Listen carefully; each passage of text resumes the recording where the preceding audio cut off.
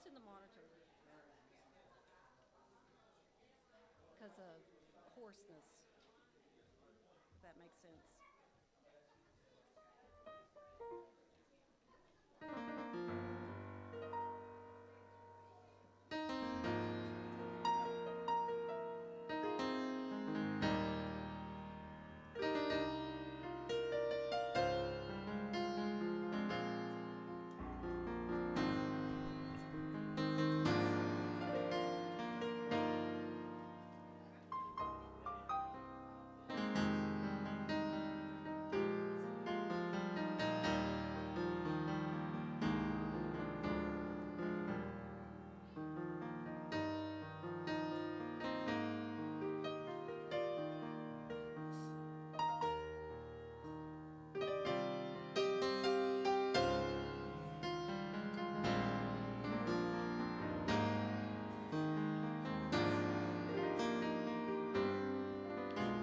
Praise the Lord, everyone. If we could all stand. Everyone knows that we did CCYC on Thursday and Friday, and I think everybody that was there can say it was literally life-changing. And one of the songs they sang on Friday night, it said, "No devil from hell can block what God has promised." And then the next line is, "I'm not finished yet." And with all the stuff that our church has gone through in the last month and a half, we had COVID hit, we had I don't know how many deaths, but all these things. And I listened to that song, and the first thing that came to mind was our church. Because at that time, we were in a powerful state. And we got to remember, he's not finished yet with us. Just because the devil thinks he can stop it, doesn't mean he can. So if we could just start this service off and remember, he's not finished yet.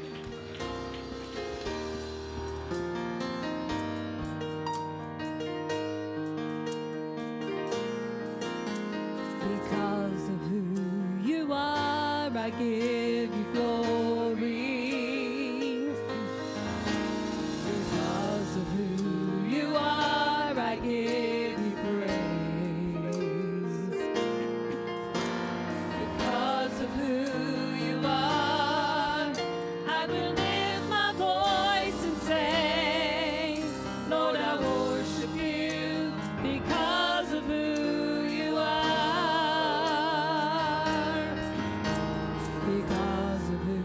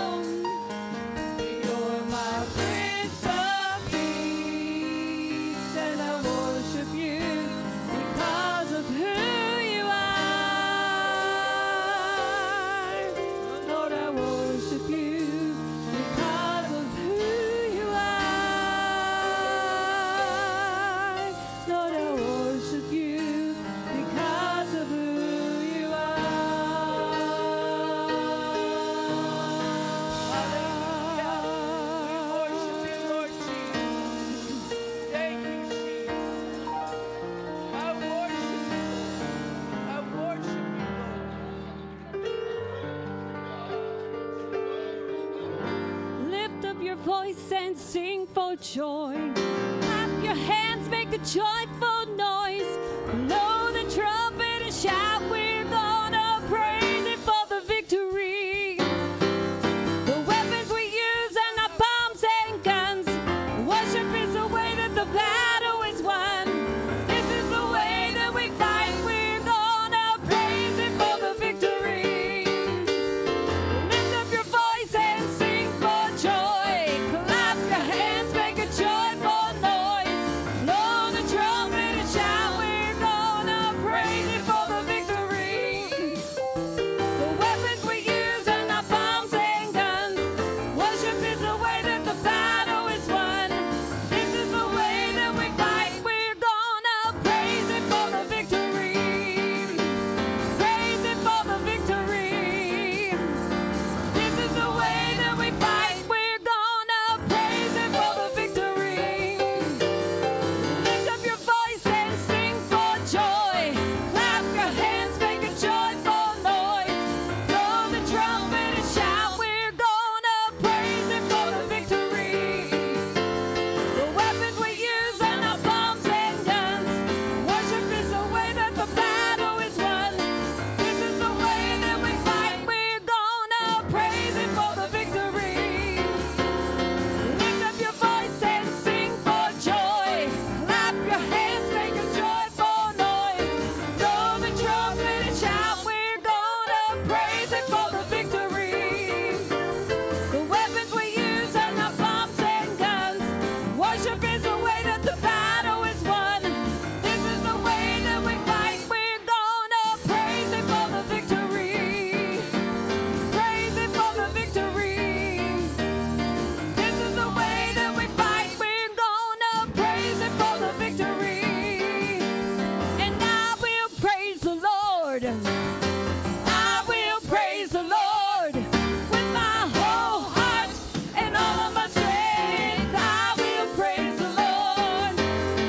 I will praise the Lord.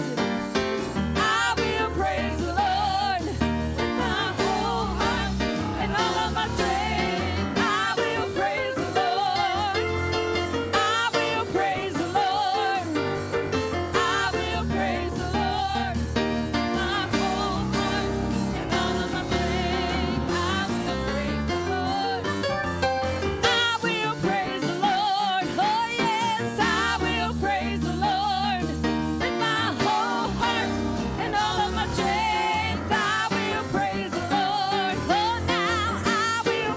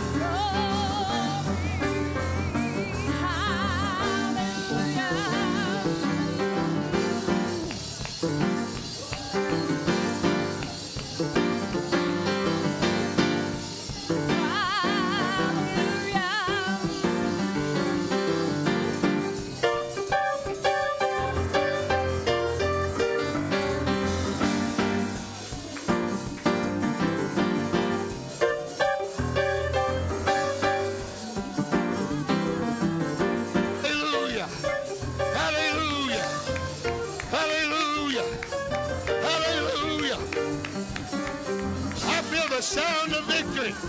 I hear a sound of victory. I hear a sound of victory. Glory to God. Hallelujah. Oh, go ahead. Let the devil know it's not over. It's not over.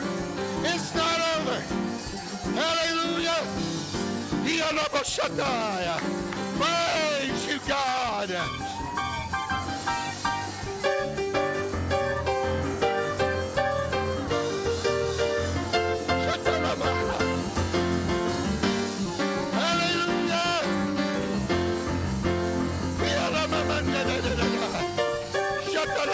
And I think of his goodness and what he's done for me. I think of his goodness and how he set me free. I want to dance, dance, dance all night. I want to dance, dance, dance all night. We're going to leap for joy, leap for joy, leap for joy, leap for joy, leap for joy, leap for joy, leap for joy, leap for joy. We're going to leap for joy, leap for joy, leap for joy, leap for joy, leap for joy, leap for joy, leap for joy, leap for joy, leap for joy, leap for joy, leap for joy, leap for joy. We're gonna leap for joy, leap for joy, leap for joy, leap for joy, leap for joy, leap for joy, leap for joy. We're gonna leap for joy, leap for joy, leap for joy. Praise God. Hallelujah. Hallelujah. Glory to God.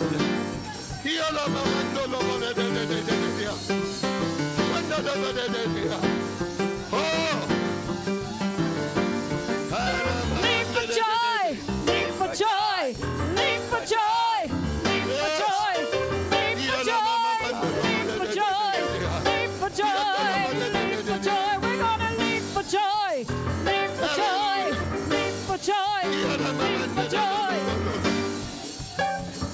In Jesus' name.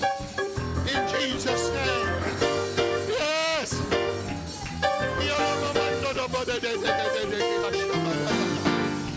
Praise God. Hallelujah. Thank you, Jesus. I feel you, Lord, right now. Oh, hallelujah. Hallelujah. Hallelujah. Hallelujah. Oh, go ahead and let the devil know you still got the victory. You still got the victory. Go ahead and let him know it's not over. It's not over. Hallelujah. Praise God.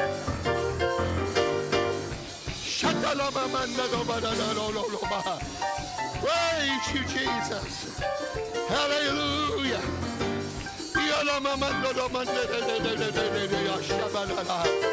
Praise God. Praise you, God.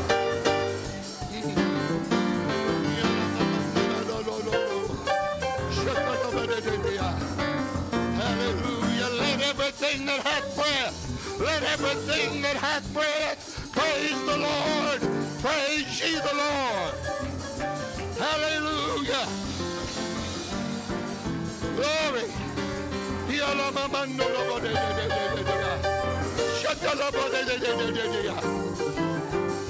Hallelujah. Thank you, Jesus. Thank you, Jesus. Hallelujah.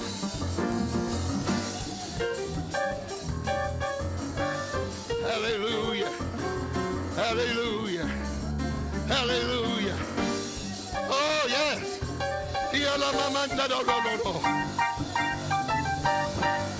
Glory.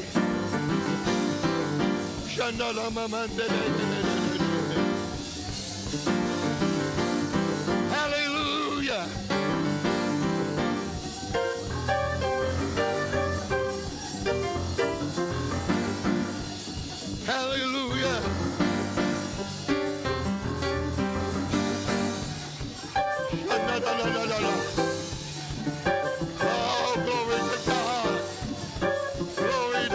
Glory to God.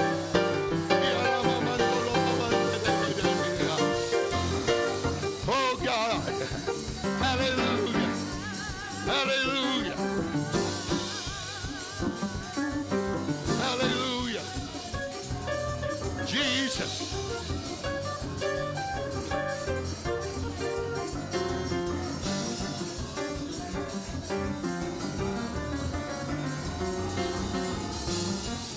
Hallelujah. Shata la la la la la la la. Ya la mama de de de de de de de. Shata la ma.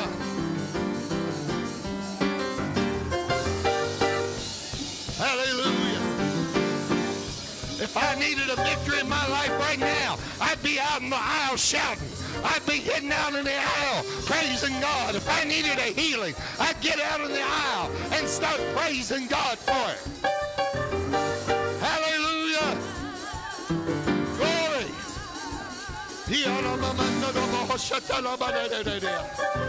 Praise you, Jesus. Praise you, Jesus. Glory to your name.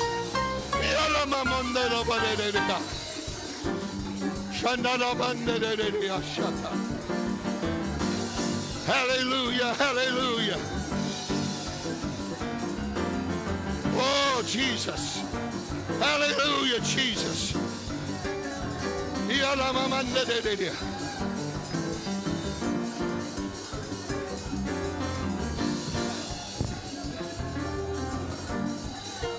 Where's all of our youth congress people? Where's all of our youth congress people? I want you to get out here, start praising the Lord. All of our youth congress people, come on, get up here, start praising the Lord. Hallelujah. Hallelujah. Oh, glory. Hallelujah. Yes. Praise God. Woo. Hallelujah.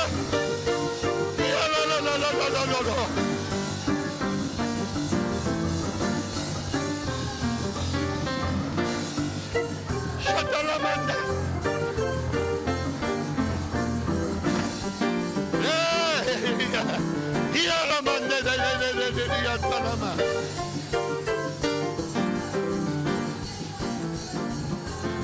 Ah, God. That's it. Woo!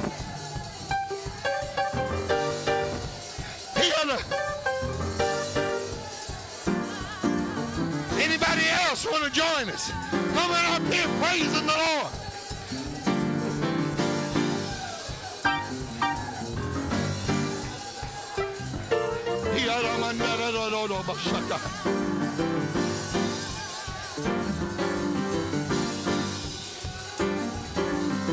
Oh, la mama no lo maria.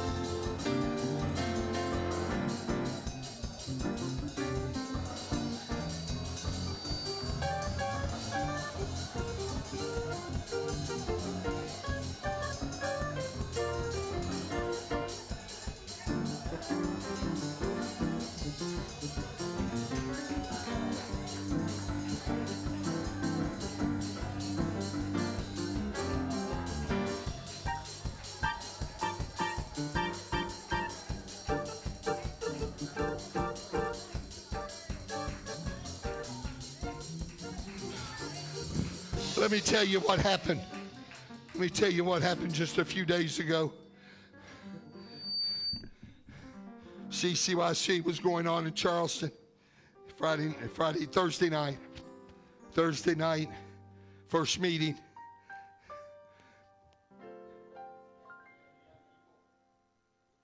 And they were coming in for service, and Brother Greg Hurley, our district superintendent, Brother Rob Fazalor, our district secretary, their wives were on their way to the meeting. Brother Hurley and Brother Fazalor were standing at the intersection. I think it's Washington Street. No, it's not Washington Street. Virginia, what is it?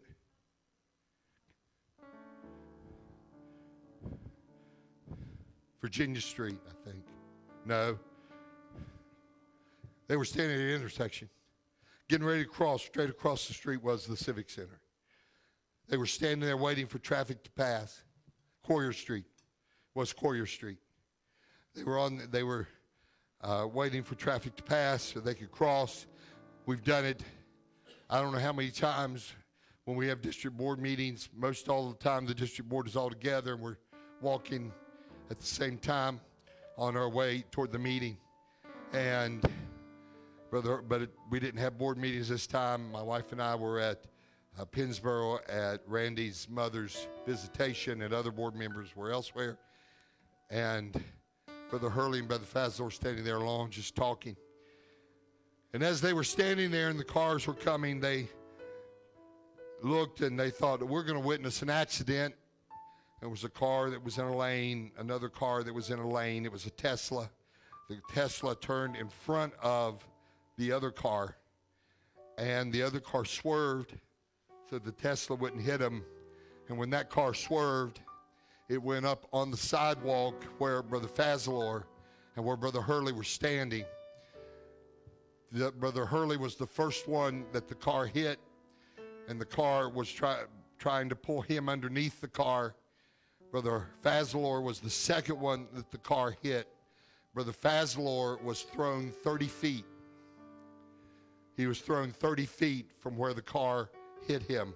That was calculated by the police, and fortunately one of the police that showed up was Joe Means, which we've known Joe since he was a little boy, but Joe is a member of North Charleston Apostolic. He knew Brother Hurley, he knew Brother Fazalor very well, and he was there at the scene. And they were treating them. Brother Hurley, I guess just running off of adrenaline, heard Brother Fazalor. And Brother Fazalor was crying out, help me, help me, help me. Brother Hurley jumped up, and not even feeling the pain that he was in, Brother Hurley ran to Brother Fazalor, picked up his head. Brother Fazalor was going into shock. His eyes were rolling back in his head. And Brother Hurley was praying for Brother Fazalor and holding his head up and kept telling Brother Fazalor, stay with me. Stay with me. Nick witnessed the accident. Nick came running. He was up on the bridge. He came running down as fast as he could to get down there. He saw them get hit. And Sister Janie was there. All of the kids were there. They all witnessed the accident. And they called ambulances as quick as they could. I think Brother Fazlor's wife is the one that called 911 first, and to get the police there. The man driving the car jumped out of the car. He was crying and saying, it's my fault, it's my fault. I'm sorry. They got there. The EMTs finally arrived fairly quickly, and they started examining Brother Hurley and Brother Fazalor. They, on the way to the hospital with Brother Hurley in the ambulance, they said that Brother Hurley had a broken shoulder, a broken elbow, and a broken leg from the accident. And they had called ahead and told them you need a full trauma team, including neurosurgery, on present when we get there. Brother Fazlor, I don't know as many details of Brother Fazlor's transport, but he was transported to CAMC General, and they took them in and they put splints on them immediately. I think Brother Hurley already had a leg splint on, but they put a splint on his shoulder and his elbow and on his leg, made sure, cut off all of his clothes, cut off Brother Fazlor's suit, and began examining them. Brother Fazlor had gashes along his head and blood on him. Brother Hurley along his leg, cuts and scrapes and so forth. And they began to do MRIs. They put them in the CT scan and what? And x-rays, examining them. We got the text. We were in Pennsburg. We got a text from Nick, probably close to right when it happened. And we were standing there, my wife, Brother Harbarger, Brother Simons, and Brother Adams were standing there, and we went to prayer right there in the funeral home and began to pray for them, asking God to touch them. The Youth Congress was totally unaware of anything going on. They did not want anything to hinder the services, so they did not tell the Youth Congress what was happening at the moment. When they examined Brother Joe Means, the police officer that was there, he said, "We've been here before. We've seen accidents just like this. This is not good. This is not good. There's going to be head trauma. There's going to be broken bones.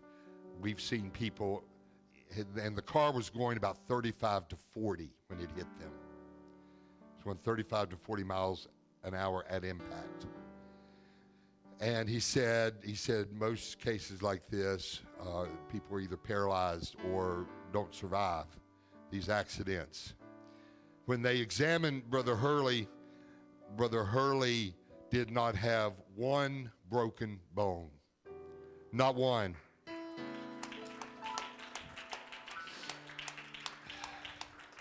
Sister Janie looked at his leg and she said, "That's not the way a leg's supposed to look." And whether the bones were never broken or whether God touched them on the way to the hospital, I don't know. But what should have happened should have been a bunch of broken bones and some head trauma. They treated him at the hospital and released him that night. Brother Fazlor, they examined him due to the shock that he had went into, and thinking that he probably had a concussion and other things. They kept him overnight for observation. Brother Fazlor, after being thrown 30 feet, did not have one broken bone. Not one.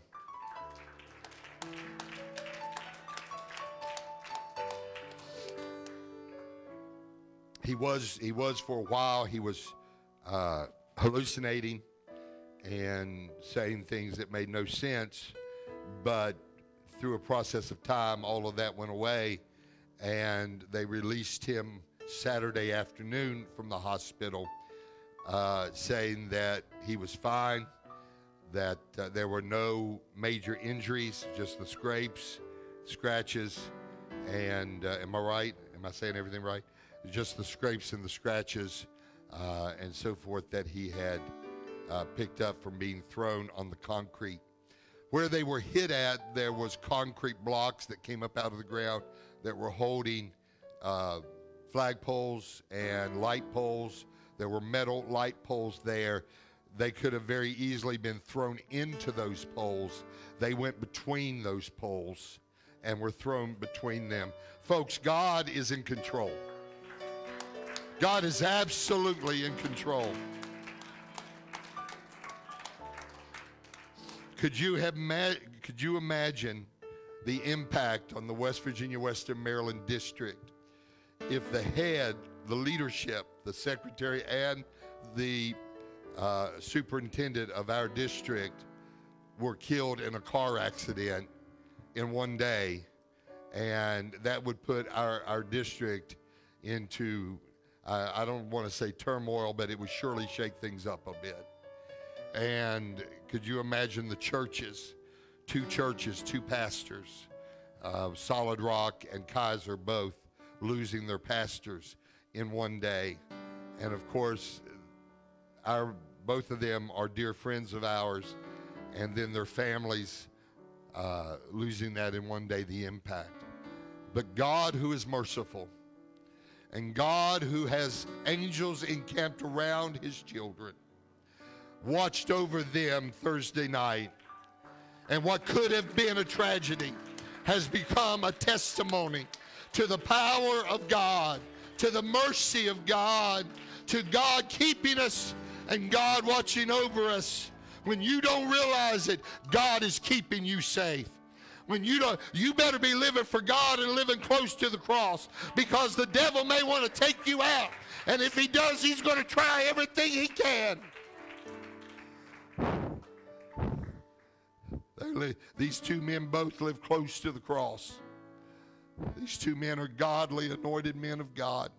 And then maybe another time I will share with you a missionary called Brother Hurley last night. As a matter of fact, called Brother Hurley and Brother Fazlor and had a word from the Lord from them in regard to this accident. And maybe I'll share that with you sometime. He shared it with us through the night. And maybe I'll share it with you sometime. But God is in control, my friend. God is in control. And God is going to take care of his own. God is going to take care of his own.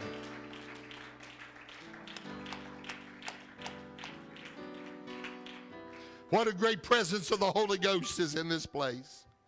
What a great anointing of God I feel in this house right now. I feel such a powerful presence of Almighty God among us today.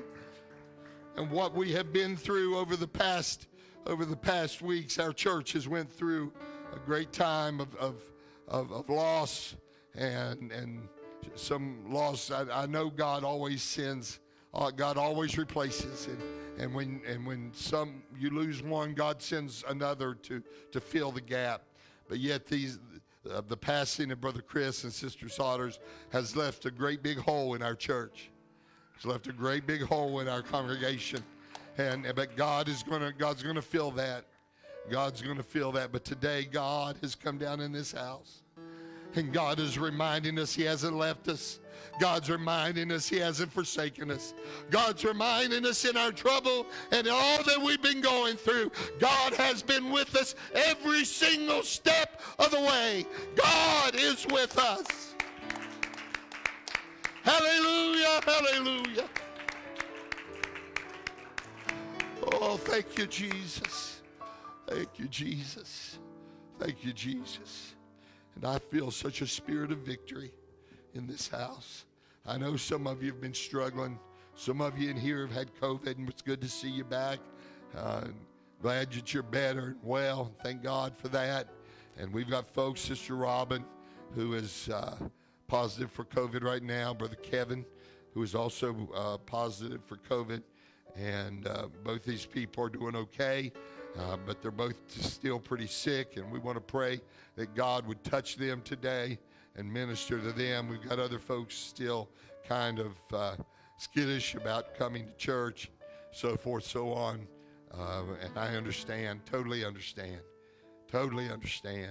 especially our seniors and our elderly, especially that. I understand their apprehension in coming. And we want to pray for all of these folks. Would you stand with me as we go to prayer right now for those that are sick, and lift them up in prayer and ask God to touch those. Sister Deb Jeffers, we want to pray for her. Sister Freeman is home. Sister Charlotte Freeman is home. But we want to lift her up in prayer and ask God to be with her hand to touch and minister to her today. And there's many others on the prayer list today. Brother Bill, Sister Janie's dad is in the hospital still.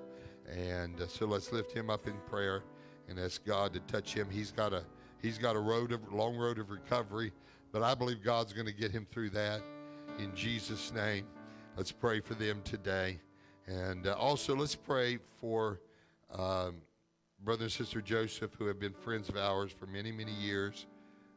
Their daughter, Adina, and her husband, Jared, are going through a difficult time right now. And let's pray that God would touch them.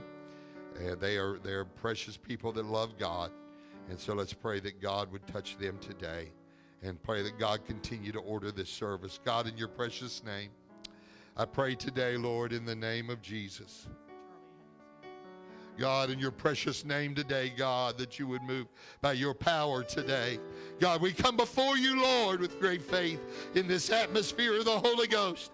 And God, we believe you today, and we take authority over all manner of sickness and disease and ask you, God, to touch and to minister. Pray you touch Jonathan and minister to him today. I pray your healing power, God, for him and Brother Kevin and Sister Freeman, God, and Deb, that you would touch them. Sister Duncan and Chris Lekas, God, that you would minister to them today, and ask you, God, by your power, there's not a sickness you can't heal. So, Lord, we speak the word of faith and ask you, Lord, to minister today by your great power, that you would touch them in the name of Jesus Christ. I pray today, God, that you would touch and minister to every need in this congregation. You're able, Lord God, to minister today.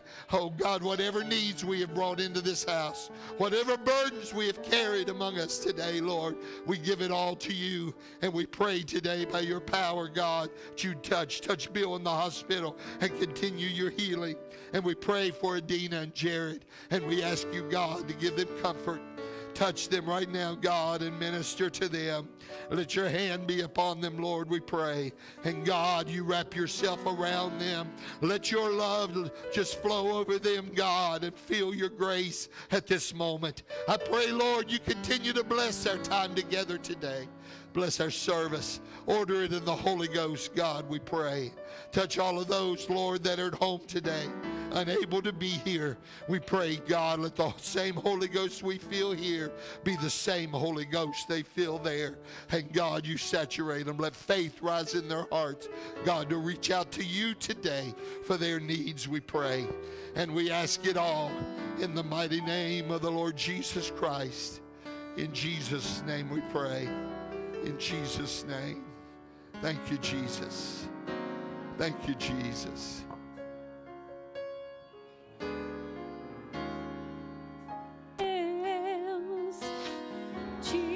Oh, thank you, Jesus. Never fails. You might as well get thee behind me, Satan. You shall not prevail. Jesus never fails. Jesus, he never fails. Jesus, he never fails. You might as well get thee behind me, Satan. You shall not prevail. Jesus never fails. Hallelujah. Brother Charlie, I think, Brother Weddle, I think you had your hand up. Was there a request? No. Okay. Amen. If you need to be anointed and prayed for, would you come this morning? We want to anoint you. There's a great atmosphere, the touch of God here today. If you need to be anointed and prayed for, would you come? Join these that are coming, and let's ask God to minister to them. Brother Smith, would you join me up here? We could pray for these. Ask God to minister to them today. Thank you.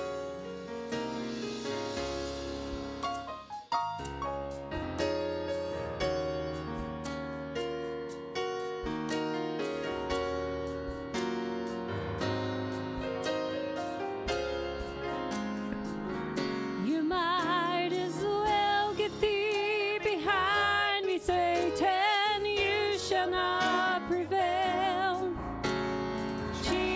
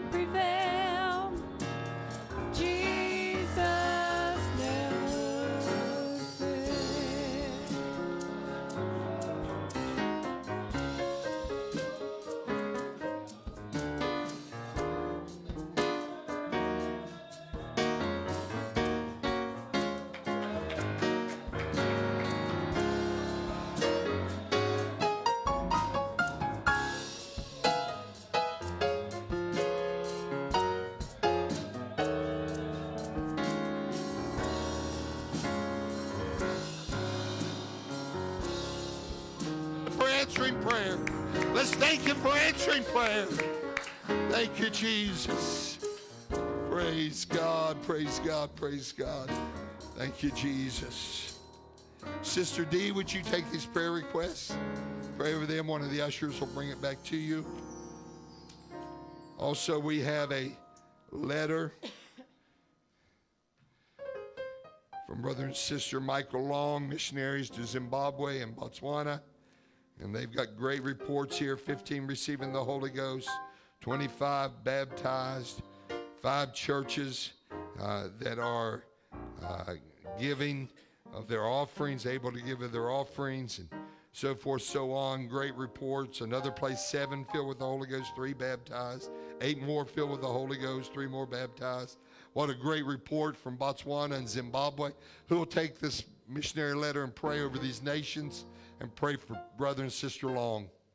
Kenzie, thank you. Thank you, thank you. Amen. As the ushers come, you may be seated. We're going to worship the Lord in our giving. In Jesus' name. In Jesus' name. Thank you, Jesus. Lord, we thank you, God, today for what we have felt in this house. What a great blessing, God, you have been to us today to be in your sanctuary. I pray, God, as we come to this part of the service, we do this in our worship. This is just as much a part of our worship, God, as anything else we do. So I pray your blessing upon it. Multiply it, God. And Lord, I pray you add souls to the kingdom. In Jesus' name we pray. Amen. Thank you, Jesus. Thank you, Jesus.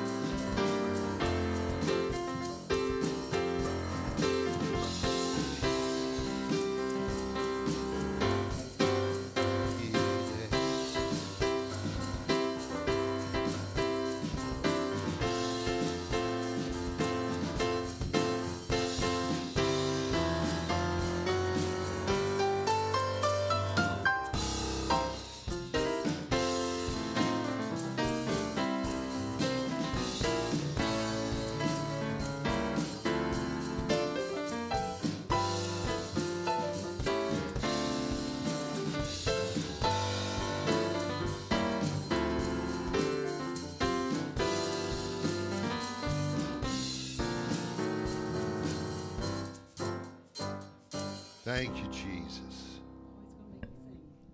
Thank you, Jesus. How great is our God? Sing with me, how great is our God? How great is our God?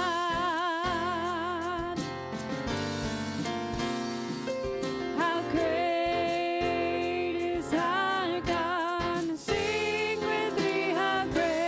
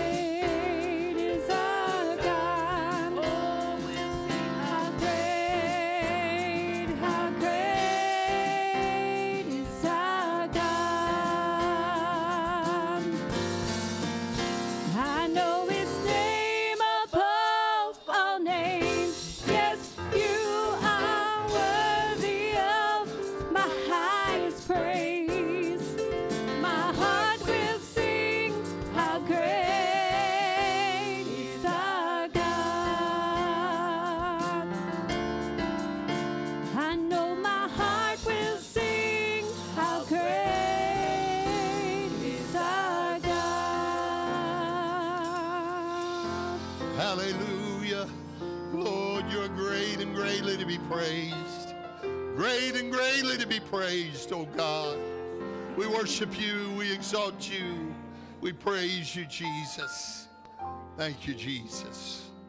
Thank you, Jesus. You may be seated for a moment. So good to have home with us, Brother Steve Smith. Sister Sherry is over with her dad. And we're thrilled to have Brother Smith. Brother Smith is missionary to the nation of Guyana and Suriname. I knew it started with an S. But I'm sure it wasn't Seattle. But Brother Smith, would you like to stand and leave a word of testimony for a moment? Or come up here. You're welcome to come up here.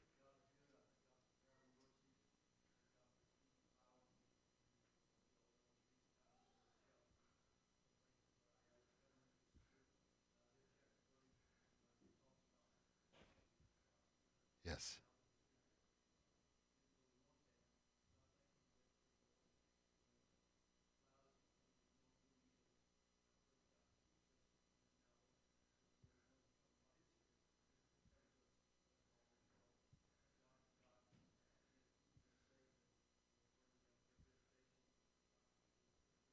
Amen. Amen. Amen. Brother Smith will be preaching next Sunday. Sister Crystal and I will be out of town, but he will be preaching and ministering here next Sunday. He will bless you, so be sure. Amen. Always a blessing when they come and preach for us. And thrilled to have them home. I was going to introduce you to the young man standing up here that some of you probably didn't recognize, but that is Brother Caleb McDaniel, who is married to Sister Lexi McDaniel, who is the daughter of Brother Steve Smith. And we're thrilled that they're here with us today. And they've come in for her cousin's wedding, but they were able to be in church with us today, and we thank God for that. And good to have them here worshiping with us. We love this young couple, and I believe God's got tremendous things ahead for them, and God's hand's going to be upon them. Now, I want you to look at something before I get into the scripture, and I don't know exactly how this is going to, what I'll do today. I may just talk to you for a little bit, or who knows how it'll end up, but I want you to look at something. I want the two young men in the sound booth to stand. I want you to look at how handsome these guys are, and how dressed up they are. One is modest, one is not. And what's that? Oh, they look awful good today. Brother Brent, stand up. Look at this guy. Look at him. I tell you, he has done something that I sure have not been able to do. And he looks so good and all dressed up today. I feel like we should have the Easter parade coming down. Remember when churches used to do the Easter parade and everybody all dressed up would come down the aisle and show off their Easter best. And but these young men look awful good back there, and Brother Brent looks awfully good as well. Man, I'm glad to be in church. Oh, I'm glad to be in church.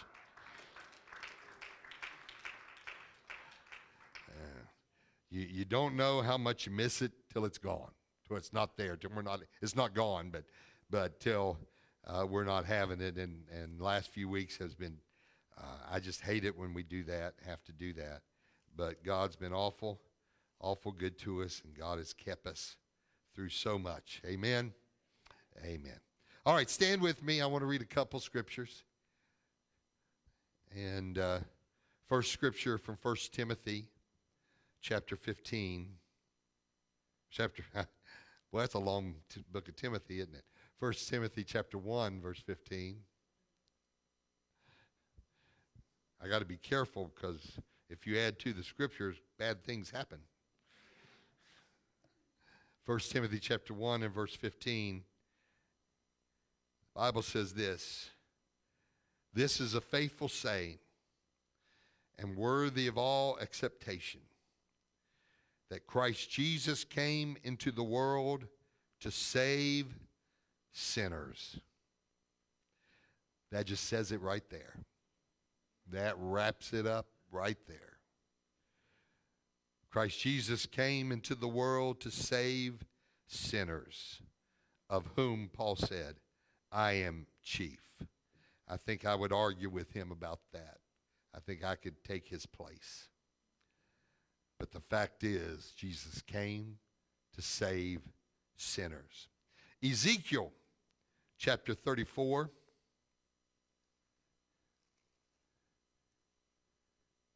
Ezekiel, the 34th chapter and verse 16. This is a scripture I marked a long, long time ago. In every Bible I've ever had, this scripture is marked. And I've had several. Ezekiel 34, verse 16, the Bible says, I will seek that which was lost, and bring again that which was driven away, and will bind up that which was broken, and will strengthen that which was sick. I want to speak to you for the next few minutes. His purpose is our mission. His purpose is our mission. Would you pray with me? Lord, I ask you today, God, to anoint my mind. Help me, God, today to minister through your word. Let my mind be alert to the Holy Ghost, and loose my tongue that I may preach under this precious congregation. I pray your hand upon me, God, that my words may be your words. But God, most of all, let our hearts be ready to receive the word of God today. Let our hearts be tender to your presence, but let the seed of your word, God, let it fall upon good ground in our hearts, O God, that your word may spring forth and bear fruit in our lives, we pray. In the mighty name of the Lord Jesus Christ, we ask it. In Jesus' name, everybody said, amen. You may be seated. Next week, next Saturday, is my spiritual birthday. February 5th, 1989. I was born again.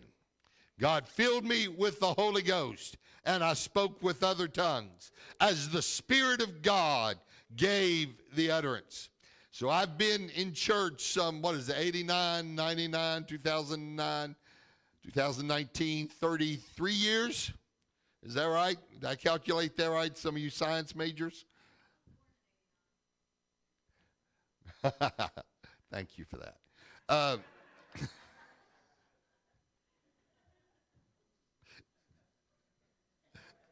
That was very kind of you, Lindsay. Thank you. Thank you so much. Oh, I appreciate you.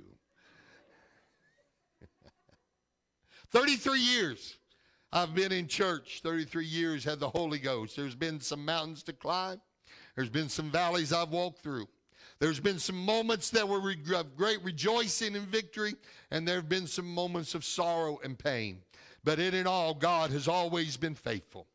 God always has been the same in every time, every situation I've been in. I've witnessed some changes in the church in those years as I've grown and walked with God. I've noticed new songs come and go. We've got new instruments. We've got lights that are different colors. Isn't that wonderful? On the platform, and that's okay. That's all great.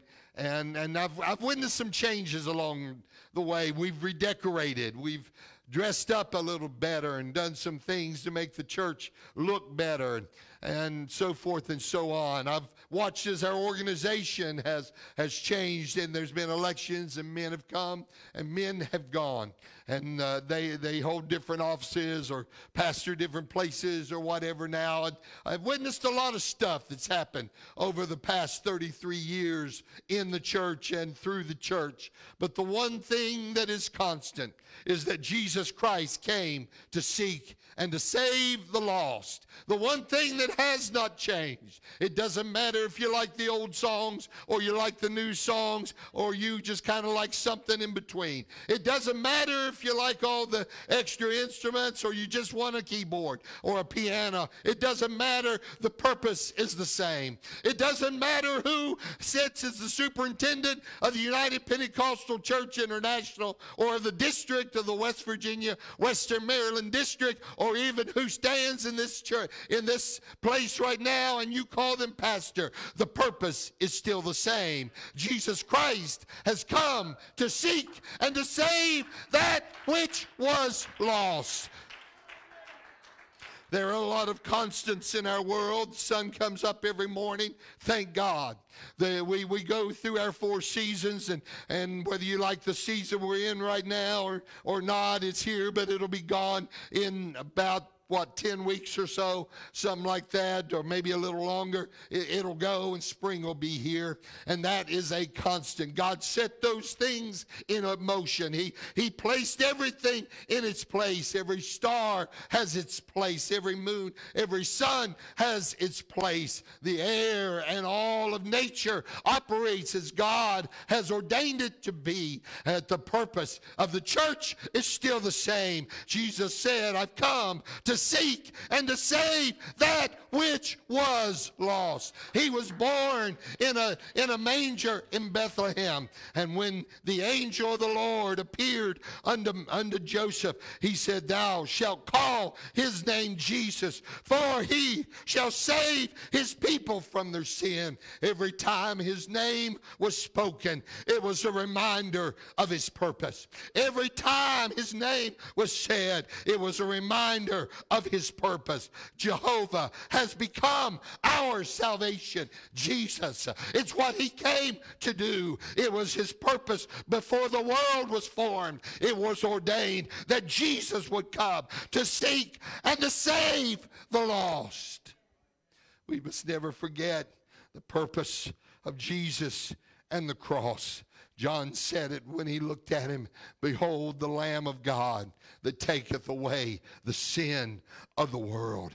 You could see it in his lifestyle as he ministered to the lost, the multitudes. He was drawn to them. The lepers, he did not walk away from them. He would make a way to minister. He would go to the homes of taxpayers and tax collectors, and he would preach the gospel. He would sit in the midst of a crowd in a house when nobody else could get into, just to minister the gospel. It was his lifestyle. It was how he lived. He sat in the home of Zacchaeus, and he looked at Zacchaeus and told him, today salvation is come to your house. The minute he walked in, salvation had come. People would stand and murmur about him fellowshipping with sinners. They would talk about the woman that would wash his feet with their hair. Yet Jesus would tell the parable of the man, of the one who had the lost sheep. He would tell the parable of the one that had 99 in the fold, but would leave the 99 to go and seek one. He said, that's the value of the one I came. If there was just one, I would come, because I've come to seek and to save that which was lost. We all dream of things. We all desire things. We all want things, and we pursue those things. There are people who go to college to be a lawyer, and they become a lawyer. They dream of it that day that they receive that diploma. The architect dreams of the day that his home, whether the drawing on that paper, will someday become a reality. Mothers dream of their children being successful and happy, and they dream of these things, but the desire of Almighty God is still the same. I've come to seek and to save that which was lost. Whether people seek fame, or they seek wealth, or they seek promotion, or notoriety, or companionship, his desire will not change. He says, I've come to seek and to save the lost. And in 2022, it is the same. He said in Ezekiel, I'll seek that which was lost, and I'll bring again that which was driven away, and I will bind up that which was broken, and I will strengthen that which was sick. Let you remind you today, let this message, this word from this pulpit remind you that he has a purpose, but we have a mission, and his purpose is our mission. It hasn't changed. From the day the church began, we have a mission to go into the world to seek and to save the lost. We have a mission.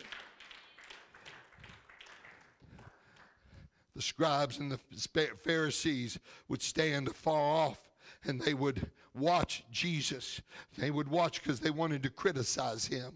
They wanted to try to murmur against him and whatever he would do. And his mingling with sinners gave them great opportunity, because they did not want to rub shoulders with the sinners. They did not want to get caught speaking to the sinners. Anything they could do to avoid the sinners. They became the holier than thou. They became the ones who were too good to reach out to the sinners. But God said, I don't care how broken it is. I don't care how sick it is. I don't care how lame it is. I don't care how far it is. I've come to seek and to save the lost.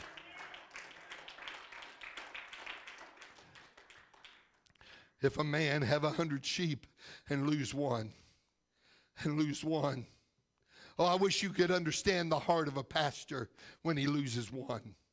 I wish you could understand the heart of a man of God that God has placed as a shepherd over a flock when he loses one.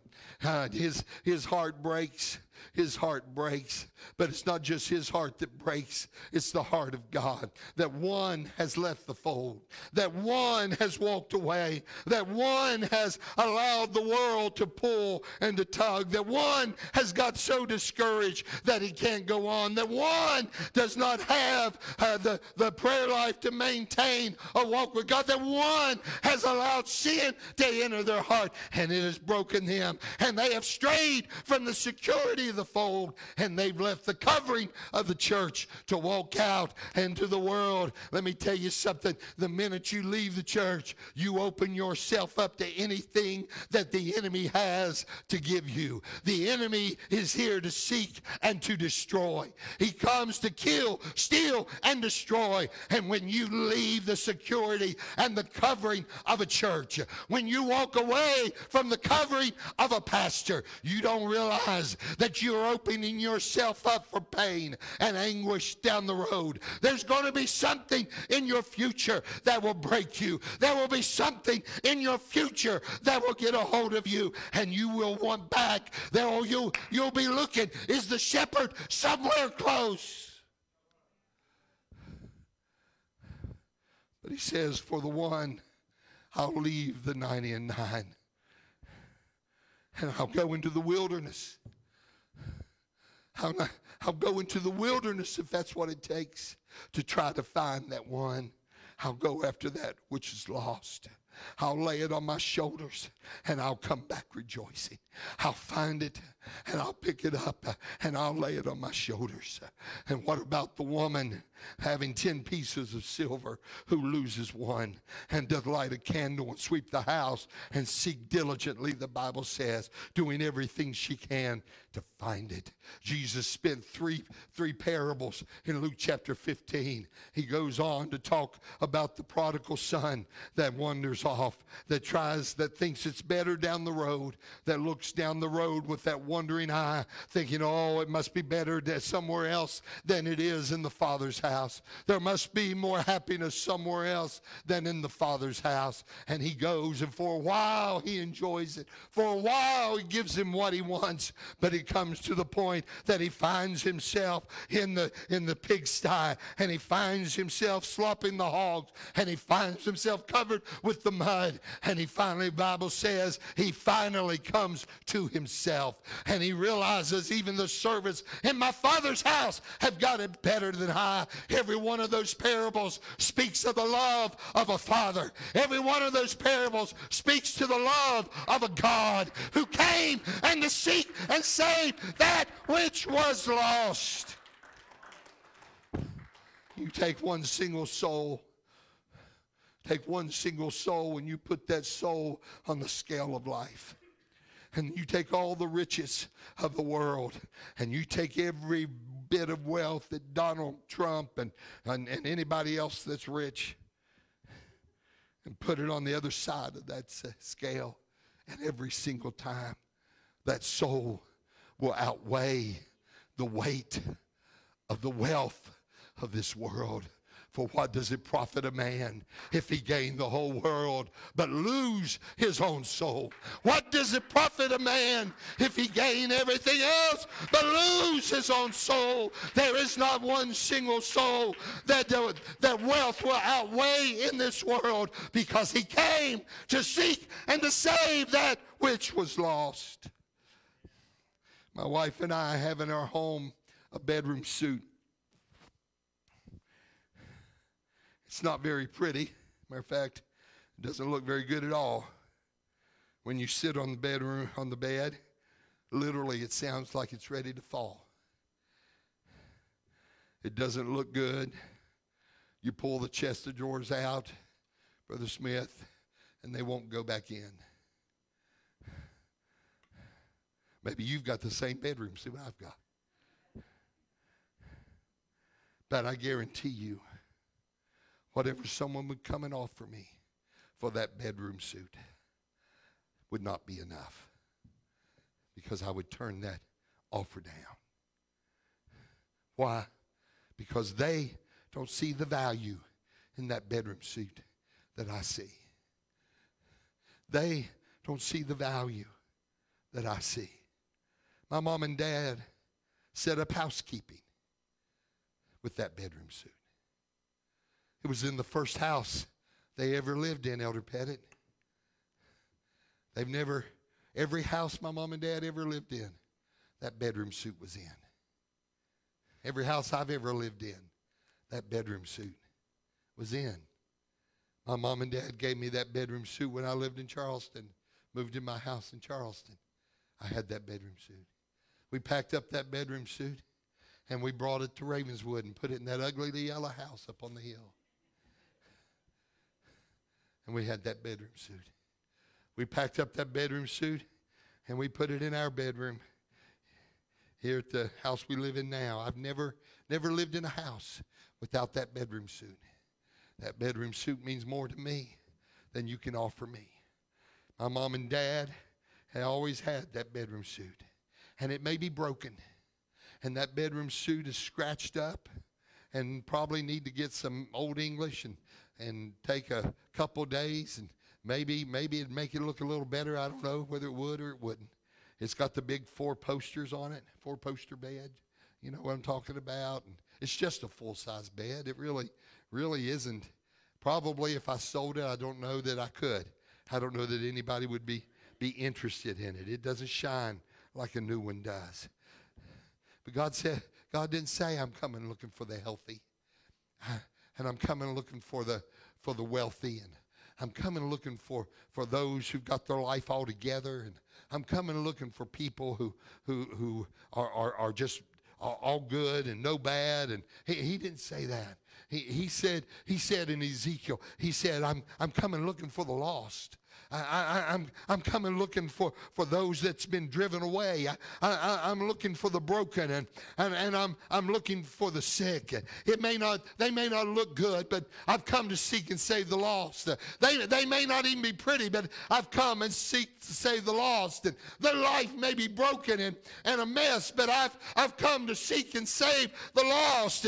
And they may be falling apart on every side, but I've come to seek and to save the lost. They they may come with a whole lot of baggage on their shoulders, but I've come to seek and I've come to save the lost. Brother Carl, we weren't pretty when we came to God. We didn't have anything to offer when we came to God. But God met us at an altar. God filled you with the Holy Ghost right back there.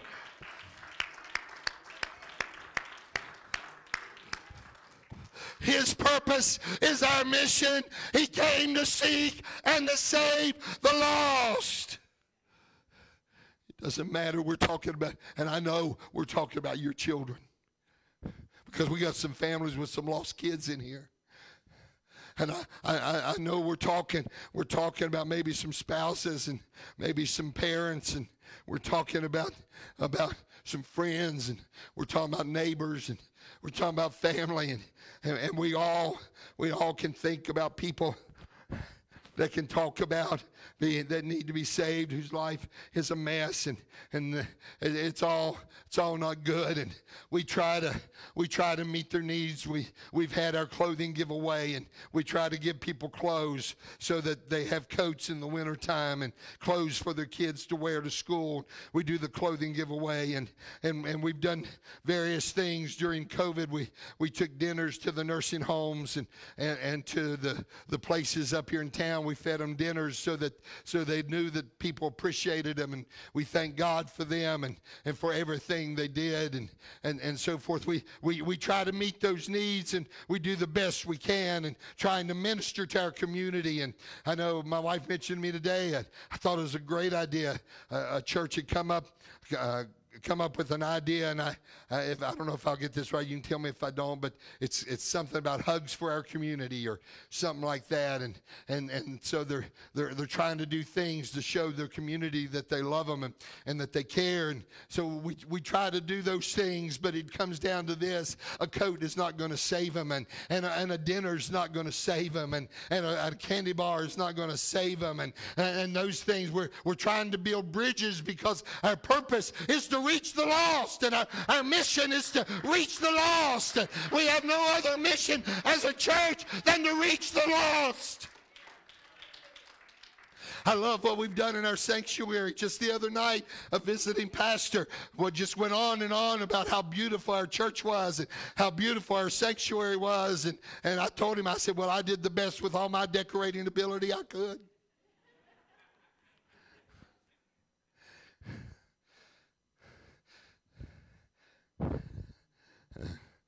You laughed because you knew that I had nothing to do with it. And I love having a beautiful sanctuary. I love our church is beautiful, Brother Luke. I love that. I love that people come in here and they find it aesthetically pleasing. I love that, and I'm proud to be called the pastor of the church and things. And I was on my way to church today. I was making a list in my mind. We need to paint the gutters, and we need to do this summer, and all kinds of stuff that we need to do this summer. And we'll jump on that when the weather breaks and so forth, to keep our church looking good and make sure the flower beds look real good and stuff like that. And we'll do that. But we're not called just to build a beautiful building, and we're not called to make sure the carpet looks nice, and we're not called to make sure we've got good flower beds, and we're not called for that. That's all part of what we do, but that's not our mission, because our mission is to go into the highways and the byways and compel them to come in. Our mission is to reach out to the broken and the sick and the lost and the driven away, and to compel them to come in. Our mission isn't just to give coats away. Our mission isn't just to feed people. And our mission isn't just to show up on Sunday. Thank God you're faithful to church. Thank God you're faithful to church. Appreciate it. Thank God for being in the house of God and being worshipers and responding to the move of the Holy Ghost today. Thank you for that. I appreciate that, and I'm proud of you. I'm proud of every member of this church. I'm proud of who you are, what God has done in your life. And I thank God for you. I love you, and I'd do anything for you. But let's not forget the mission. Let's not forget the mission. Jesus came to seek and to save that which was lost. Don't forget the mission. Don't forget that God came for a cross, and the purpose of that cross was to save us. Don't forget the mission. Don't forget the mission. It's not just about the shouting and the dancing, and I'll shout with the best of you, and I'll run with the best of you, and I'll dance with the best of you. It's about reaching out to people that are lost. It's about teaching Bible studies. It's about praying with people in the streets. It's about reaching the lost. We're not a rest home. We're a hospital for the broken.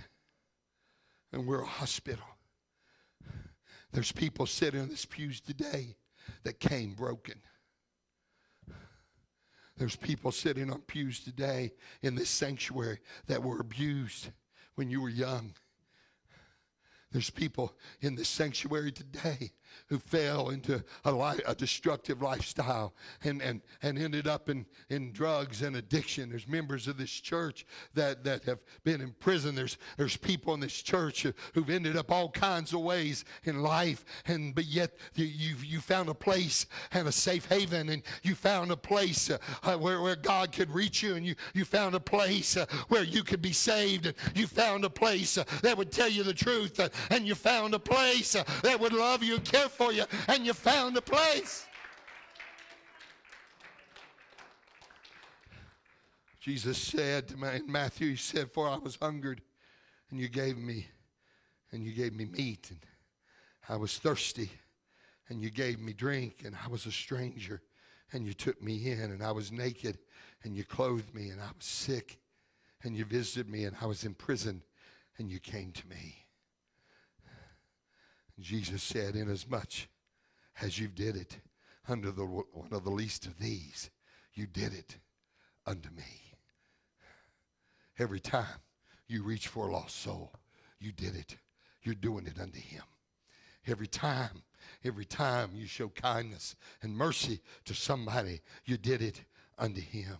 Every time you do it, you did it unto him. I'm talking about, remember the mission. He had a purpose. We all celebrate that. We'll recognize that at Easter here in a few weeks, the purpose for which Jesus came. And we'll rejoice over the cross and all that, and we'll recognize that. But let's not forget that on a day-to-day basis, from Sunday to Saturday, we have a mission. Every single day, there are impotent folk, and there are blind, and there are halt, and there are withered that are waiting for the moving of the water, and they're waiting for a church that'll say, "I've got a mission, and you're it. I've got a mission, and you're it." Folks, it doesn't have to be another cross, and there doesn't have to be another Calvary, and there doesn't have to be another Pentecost. It's all been done. Calvary was enough. The blood was enough to save anybody. There's not a sinner I know that can't be saved. There's not a sinner I know whose life cannot be transformed by the power of the Holy Ghost. There's not a person I know in this world. I've never met a sinner so bad, and I was chief of the sinners. I've never met a sinner so bad that God couldn't reach down and pick them up from where they were and change their life. Oh, I'm talking about the halt and the impotent and the lame and the withered that are waiting for the moving of the water. Say not ye, there are yet 4 months, and then cometh harvest. But I say to you, lift up your eyes right now. Lift up your eyes right now and look on the fields. Lift up your eyes right now. We'll leave here today, and we'll go to the restaurants, or we'll go home, and we'll stop at the quick stop, and we'll maybe get some gas, and we'll walk in to the store, and you'll walk past impotent folk waiting for the moving of the water. You'll find people in the restaurant waiting for the moving of the water. It's not that you don't have to wait for the harvest. It's here. It's here. It's here. It's here. The harvest is waiting on the laborers. The harvest is waiting on the laborers. It's waiting on somebody that said, Lord, I'll seek the lost. I'll go after the lost. I'll bring again that which is driven away. Patrick, go into my office, get my globe and bring it in here real quick. Make sure you get the loose stand on the bottom of it, or it'll fall over when you set it up. Brother Smith, I'm glad you're here today. I thank God for you. I thank God for your burden. There's not a moment you've talked, not one time you've ever talked about your burden that it hasn't overwhelmed you and it hasn't come upon you. I thank God for your burden. I thank God for your willingness to go to Guyana. I thank God that Caleb and Lexi, and forgive me if I don't call you brother and sister McDaniel, but I'm just Caleb and Lexi, if that's all right today. They feel a burden to go, and I think they're going to go to Suriname, and they're going to be aimers. So I'm bringing it on up here. Bring it up here. Did you get the other leg? Good. It's terrible to have a globe without a leg. Thank you. Thank you. I wish I had a really big globe. This will do. Because there's not one nation that's represented on this globe that Jesus didn't come to save. There's not one kindred or tribe or tongue that the blood of Jesus wasn't shed for. Fix my leg there, somebody. You're going to ruin my sermon.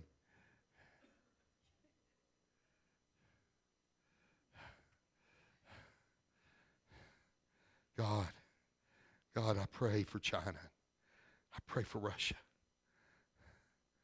God, I pray for Greenland, and pray for Norway and Switzerland. I pray, God, for Vietnam. I pray for Cambodia. I pray for Canada. God, I pray for Florida. I pray for Oregon, and I pray for Ohio and West Virginia and Indiana. I pray for New York, because you came to seek and save the lost. You came to seek and save the lost. You came, God, for the white and the black. You came, God, for those, God, that have never heard your name. You came for those in Iran and Iraq. God, I pray, God, for those that are lost. Because, God, we have a mission. That's why we give to missions. That's why you fill out that envelope and you put money in it and you mark it missions. Because somebody in France needs to hear the gospel. Somebody in Japan is waiting. Is waiting for a missionary. Waiting for somebody. Somebody in Texas is waiting for a church to open in their community that'll preach the truth. Afghanistan. God, we have a mission. We have a mission. Next Sunday, we'll take up an offering. It's our Christmas for Christ offering. It goes to home missions. We take it up every year this time. And that offering will be sent. Not a dime of it stays here. Every bit of it goes to home missions and to start churches in other cities. Heard a preacher the other night preach. He's from South Dakota. Do you know how many churches, apostolic churches, are in South Dakota? 7. in the whole state. 7 apostolic churches. We're blessed to have 63 in the state of West Virginia, but there's still cities that don't have churches. Per capita, West Virginia is more church than Ohio or Virginia per capita. So there's churches that need to be started in Ohio and Virginia. Because he said, I'll lay down on a cross for the lost. While they're sick, while they're maimed, while they're halt, I'll die for them.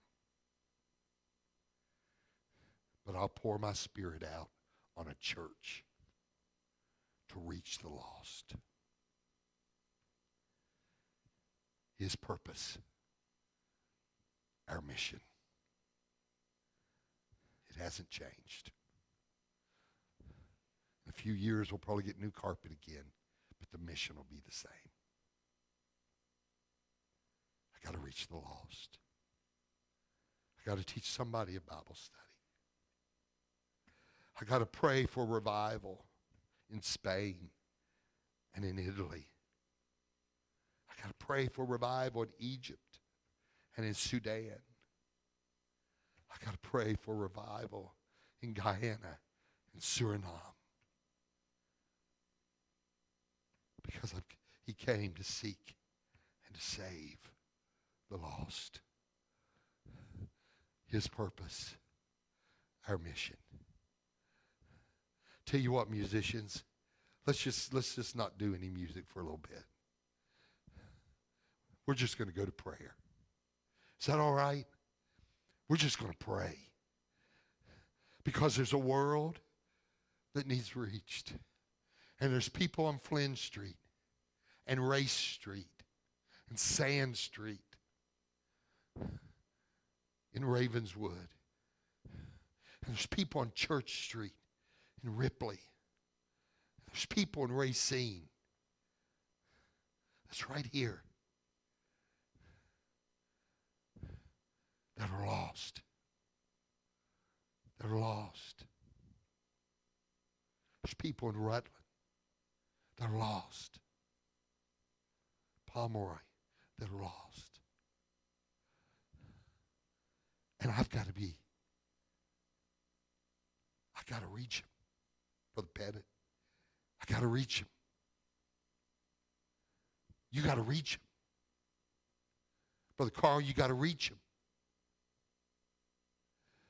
Brother Eber, we got to reach them.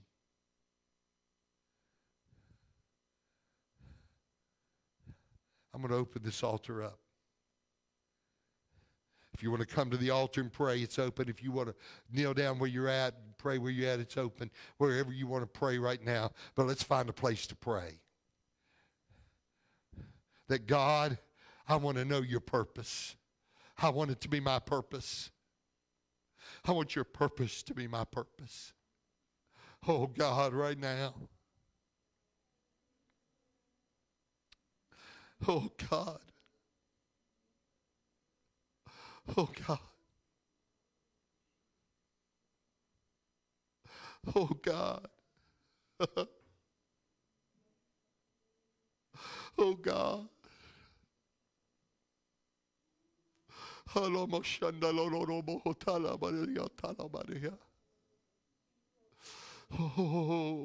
God.